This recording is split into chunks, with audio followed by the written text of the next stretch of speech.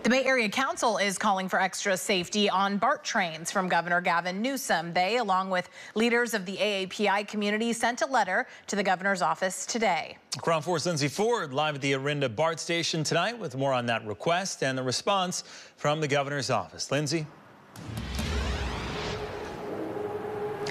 Yeah, the Bay Area Council and more than 100 community members with the AAPI community are requesting CHP officers to patrol BART trains. Now, this is in response to the more than recent violent attacks that have mainly targeted Asian Americans.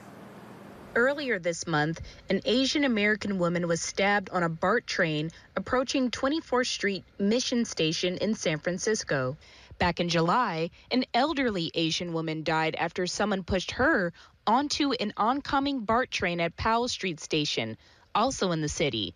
That's why Rufus Jeffries with the Bay Area Council says the AAPI community is pleading for extra security. These crimes, in some cases, are disproportionately affecting, vulnerable communities, women, seniors, and others. So it's critical that that these systems, that this critical transportation system, is safe. Polling by the Bay Area Council last year found riders were staying away from BART over concerns about crime and safety. The polls found that these attitudes were even more pronounced amongst the AAPI community, who make up 25% of BART ridership. Jeffrey says it's also a reality for people close to him.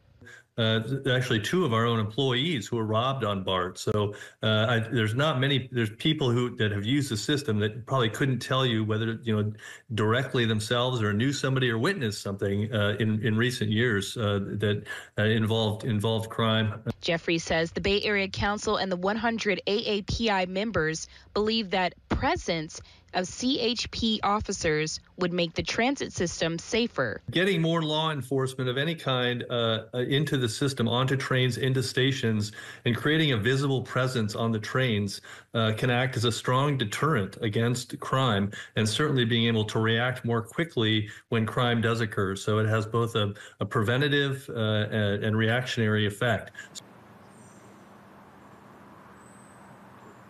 In response to the request, Governor Gavin Newsom's office says that his office has already invested more than $550 million to support BART. He also said that BART safety is mainly controlled by BART police, and so it's up to them to work on that. In Orinda, Lindsay Ford, back to you.